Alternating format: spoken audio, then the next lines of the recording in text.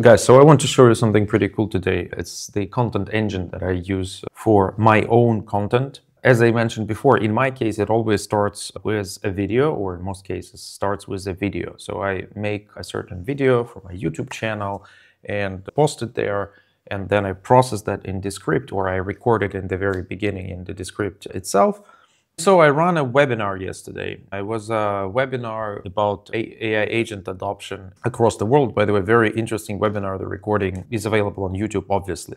And so now we have this YouTube video over there available, and we also have this folder for webinar content project with the transcript inside. And the transcript is just, again, the transcript of the video itself. Now on the left, you can see this is my Slack, and this is a special channel, a bot within my Slack that I'm going to be using to show you exactly how to create. And so with this agent, I'm going to show you how to take this transcript and first of all, turn it into a number of different posts for different social media. And then take those posts and actually schedule them to be posted on my social media. So it gives you like the whole pipeline. You come up with your original and interesting thoughts, hopefully, then you record a video, then you take this video transcript, and the rest of the visibility is done for you by an agent based on your tone of voice and based on your brand style.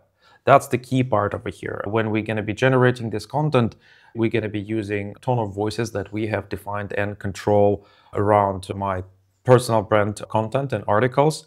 We also have specific visual styles defined that are brand consistent and that we're using for different publications to have a proper consistent look.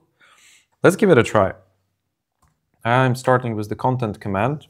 And yes, we can make it into like a conversational agent. We just chose that it's more convenient sometimes with commands. And it asks me to choose the folder or the project that we're going to be working upon. That's basically the name of the folder that I just created with the transcript. So we have the agreement that the transcript MD is called in a standard way. So this thing is picked up by name from this folder automatically. And basically now it started the processing. And we'll need to wait a little bit before we start seeing documents appearing over here in this folder. We're going to have a generated content folder, and within that, all sorts of artifacts for different social media. So let's wait and see.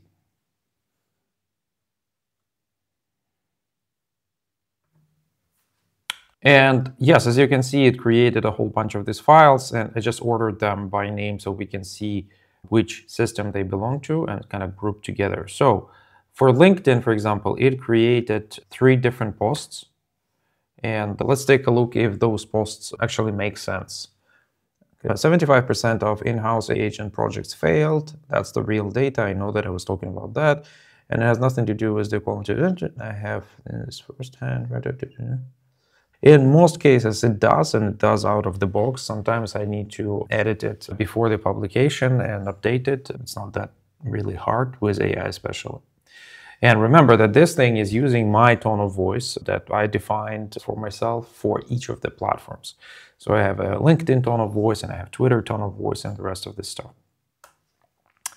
Then we have a few Twitter threads that have been prepared, Twitter storms as they call it. Tweet storms. Then, nope, that's not the newsletter text. That's for our Ability AI newsletter updates.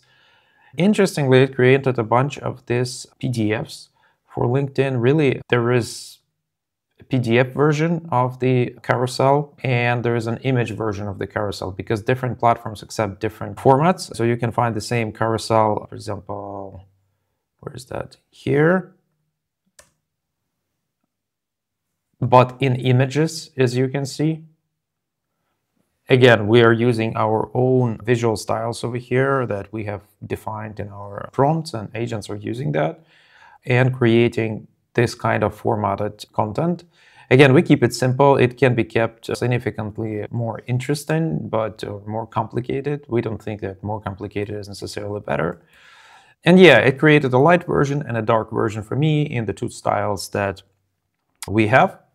And looking through the content, that's basically exactly what I was talking about in the presentation that I had yesterday in the webinar. So it's a good job bringing the insights from there. Right. So a whole bunch of different posts have been created for different platforms with the tone of voice, me at this platform, and the style of delivery if visual contexts are appearing there in any other way. Now, we created this generated content with a whole bunch of different stuff in it, and we can now schedule it to be pushed towards my social media. For that, I'm just calling this schedule command. It's asking me what needs to be scheduled. I select that.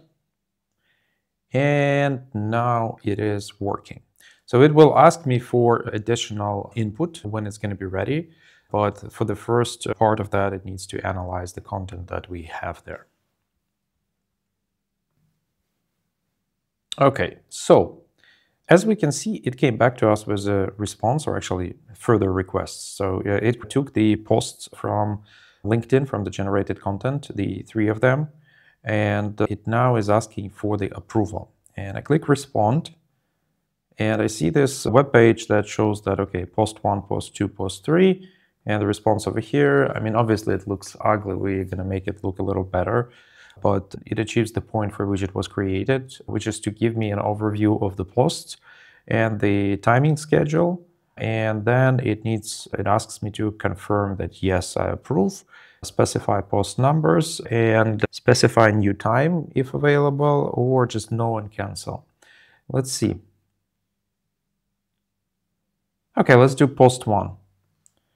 Approve post 1 and ignore others.